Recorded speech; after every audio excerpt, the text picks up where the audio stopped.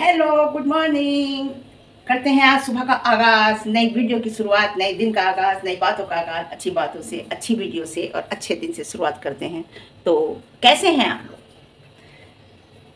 कैसी कट रही है ज़िंदगी? अच्छी कट रही होगी, बढ़िया कट रही होगी। कल हम लाइव आए थे, खुशी हुई मुझे, चाहे कम लोग आए लेकिन आए तो सही, कोई बात नहीं। तो आज बात करते हैं, जैसा कि मैंने आपसे को बताया था कि मैं बात करूंगी एक लेडी की, उसके साथ डिवोर्स चल रहा है, ये है वो, लेकिन उसे लोग कम जानते हैं। अभी नई नई यूट्यूबर आई है, मैं बात उस पर भी करूंगी, लेकिन आज बात करते हैं, कल मैंने वीडियो देखी, जरूरी बात करनी, सबा इब्राहिम फैमिली की, यानी कि सबा इब्राहिम, दीपिका कक्कड़ की फैमिली की। जी हाँ, बात बहुत इंटरेस्टिंग है, पढ़े लिखों के लिए तो है ही, जो पढ़े लिखे लोग हैं, सिंसियर लोग हैं, जो जानते हैं। जी हाँ, जो मैसेज दिया है पब्लिक को सबा इब्राहिम यानी कि साहिबा जी ने, वो बहुत गलत दिया है। मेरी पूरी वीडियो देखेंगे तो आपको पता चलेगा।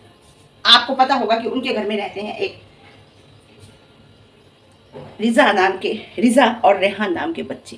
जी हाँ, जो उनकी खाला के बच्चे हैं, जिन्हें सबा इब्राहिम अपने दिल और जान से चाहती है। हर वक्त उनके ऊपर हर चीज़, हमेशा हर कुछ खर्च करने को तैयार रहती है, घूमने को तैयार रहती है। उसका रिजल्ट आया, किसी को नहीं बताया। पब्लिक की डिमांड रही कि भाई रिजल्ट दिखाओ, रिजल्ट दिखाओ, रिजल्ट दिखाओ। साइमा का रिजल्ट तो आपने बहुत अच्छी तरीके से दिखा दिया था, मार्कशीट से ही दिखा दी थी, क्योंकि 90% से ऊपर उसके मार्क्स थे। इसलिए फिर जब बहुत पब्लिक ने कहा तो कल रिजल्ट दिखाया गया, और क्या दिखाया गया मैं आपको बताती हूँ। थोड़ी सी बात करूँगी, उसकी भी, सबा की भी करूँगी, उसकी भी करूँगी, जिसकी मैं आपको बता रही थी कि वो नई नई है यूट्यूब पर, और उसके साथ इस टाइम थोड़ा चल रहा है, तो वो उसके बारे में भी। आपने रिजल्ट दिखाया, और रिजल्ट दिखाने के बाद 64% मार्क्स आपने बताए, जबकि आपने मार्कशीट नहीं दिखाई। आपने साइमा की मार्कशीट भी दिखा दी थी, इसकी रिजा की आपने नहीं दिखाई मार्कशीट।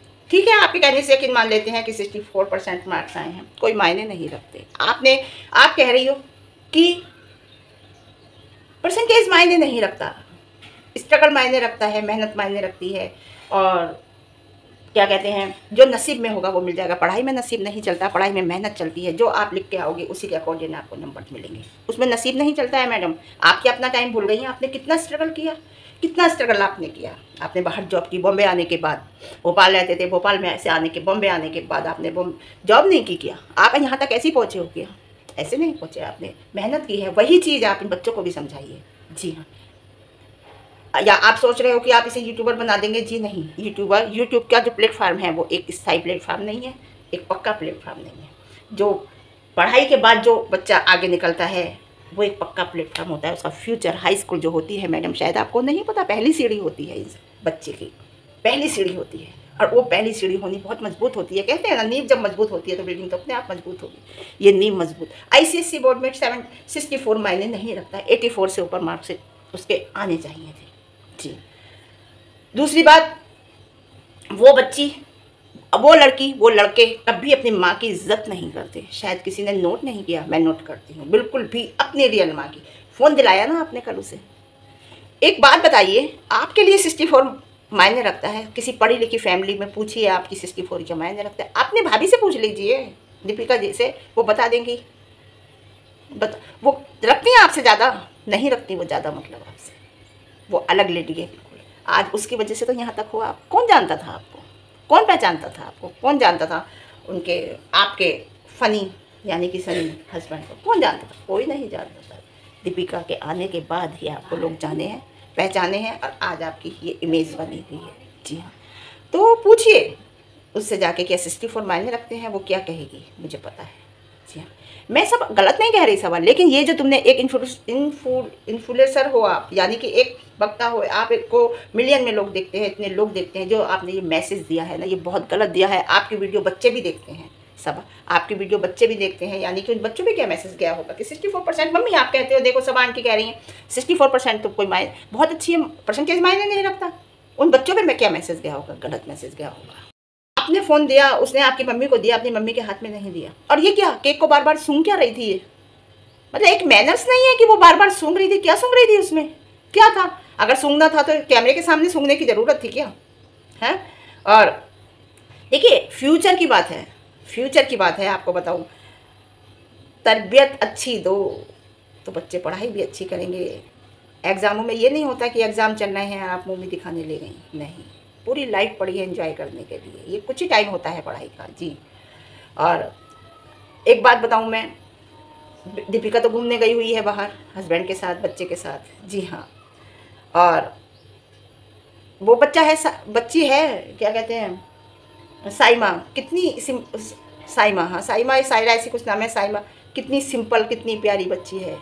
अब आप कह रहे हो कि मजाक उड़ा रहे हैं उसकी, कौन मजाक उड़ा रहा है, क्यों उड़ा रहा है मजाक? आपको अगर समझाने वाली बात कही जाएगी तो वो मजाक नहीं है।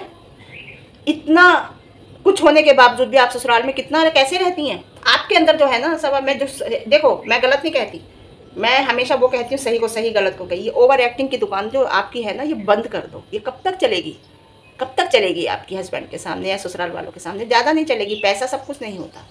आज पैसा है ना तो आपकी इज्जत है ससुराल में, अदरवाइज़ नहीं। क्योंकि आपके हस्बैंड क्या करते हैं? आपके हस्बैंड कुछ नहीं करते। होटल खुला है, पता नहीं कब खुला है, कब से खुला है वो अभी तक पता नहीं।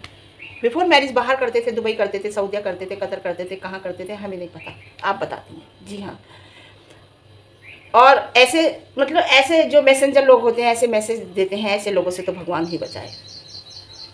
बिल्कुल भी दोनों बच्चे अपने मम्मी पापा को इम्पोर्टेंस नहीं देते, है ना। तो मैं थोड़ी सी बात करती हूँ आपको उसकी, क्या कहते हैं, जिसकी मैं आपको बता रही थी।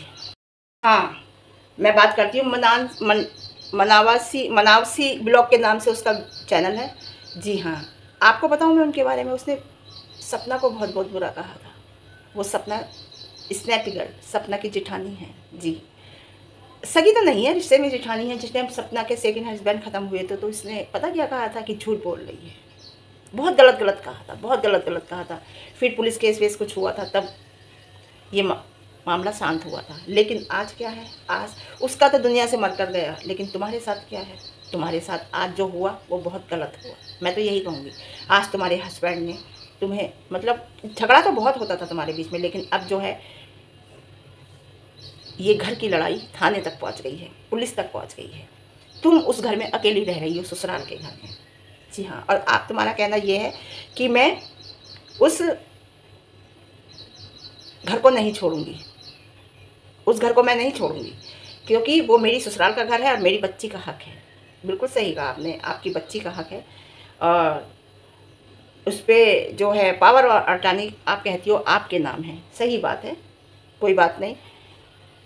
आपके साथ जो हुआ है ये बहुत गलत हुआ है। केस कर रही हो आप, लड़ाई हो रही है, आपने कैमरे में दिखाया, आपको मारने आए थे, यहाँ तक कि आपके बच्ची को मारने के लिए भी आए थे वो, आपके हस्बैंड, आपके सास, आपके ससुर। ठीक है, करिए जो करना है, लेकिन मैंने कहा एक बात आप हमेशा ध्यान रखना, कर्मा लौट के आता है। उसका तो भगवान ने ले लिया, तुम्हारा तो जीते जी छुटा। देखिए, बुरा मत मानना, मेरा थोड़ी आदत है, कड़वा बोल होते हैं लेकिन सच होते हैं मेरे। तुम्हारा जीते जी छुटा। आज अगर आप स्नैपी के लिए, सपना के लिए अच्छा बोलते हो, बहुत अच्छी बात है, लेकिन तुम्हारे साथ जो हुआ वो गलत हुआ। तो कर्म जो होता है ना, वो होने के लिए होता है। जी हाँ, आप बराबर कह रही हो कि क्या कहते हैं, मैं छोड़ूंगी नहीं इस बार, है ना। वो तो अब भी देखिए ससुराल में निभा रही है। 2 हस्बैंड ख़त्म होने के बाद भी, जिस लड़की के, है ना, 24-25 साल की उम्र में 2 हस्बैंड ख़त्म हो गए हों, वो आज भी ससुराल में अपने सास ससुर के साथ निभा रही है। लेकिन आप क्या हैं, क्या हैं आप?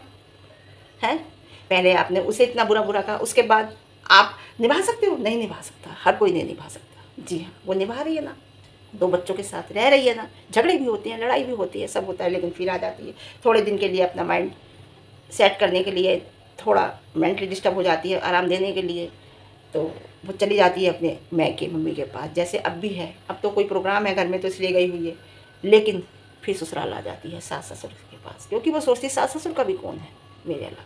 जी हाँ, तो यही है, आप झगड़े हुए, लड़ाई हुई, सब आप कह रही मैं तलाक नहीं दूंगी, मैं तलाक नहीं दूंगी, लेकिन मैं उसके घर में ऐसे ही रहूँगी, है ना, है ना। तलाक नहीं दोगी, ऐसे ही रहोगी। आप अपने बच्चे के फ्यूचर के बारे में सोचिए, बच्चों का, आपकी बेटी का क्या फ्यूचर है, बच्ची का क्या फ्यूचर है। ठीक है, झगड़ा, लड़ाई झगड़ा वो सब चीज़ है। आपको कोई चीज़ पसंद नहीं, मैं कहती हूँ ना, ये इस उंगली में अगर तकलीफ हो गई है, इसकी इलाज नहीं करेंगे तो इसमें पूरे में नासूर बन जाएगा, पूरे में फैल जाएगा। इलाज करिए, ढंग से करिए। और आपकी अगर नहीं बनती, क्या गारंटी है कि आप तलाक नहीं देंगी? तो आप, ये तो जो होता, एक इंसान को ना, जो आपकी ज़िंदगी में जहर घोल रहा है, उसे छोड़ दो, हटा दो अपनी ज़िंदगी से। जी हाँ, लेकिन आप कह रहे हो मैं तलाक नहीं दूंगी, लेकिन घर में, इसी घर में रहूँगी। आपने सास ससुर हस्बैंड आपके घर से बाहर हैं, आप उस घर में रह रही हैं। ठीक है, देखते हैं आगे क्या होता है, करते रहिए, हम भी देखते रहेंगे और वीडियो बनाते रहेंगे। इसलिए इतना ही, बिल्कुल क्लियर। मनासवी, मना MANSANEY ऐसी कुछ नाम से है, मनासवी ब्लॉग करके, मनसावी, मनासवी ऐसी कुछ नाम करके है। कल को मैं बिल्कुल क्लियर बताऊंगी। कैसी लगी आपको मेरी वीडियो? अच्छी लगी हो तो लाइक करना। वीडियो पे नए हैं, मैं थोड़ी कंफ्यूज हो गई कि मैं सबा पे बनाऊँ, सबा पे भी ज़रूरी थी, इस पे भी ज़रूरी थी कि मैं किस पे बनाऊँ, तो मैंने दोनों की मिला के बना दी है। अच्छी लगे तो लाइक करना, चैनल पर नए हैं तो सब्सक्राइब करना और मुझे कमेंट। ठीक है, फिर मिलते हैं आपको एक अच्छे दिन के साथ, अच्छी सुबह के साथ। Okay, bye.